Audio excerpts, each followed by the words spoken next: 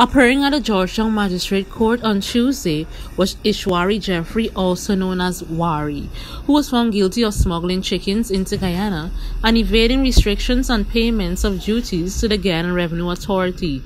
Jeffrey, a fisherman who resides in Annandale, East Coast, Narara, was found guilty by Magistrate Annette Singh, who sentenced him to 1 month in prison and a fine of $235,000.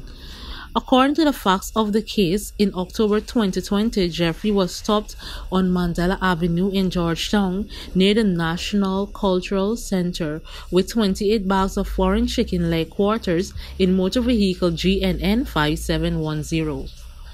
GRA had intercepted illegally smuggled chicken for years because they recognize the dangers of consuming chicken that can be contracted via contamination, or spoiled chicken can cause several symptoms within 72 hours of exposure and can last for 4 to 7 days, necessitating hospitalization in some cases.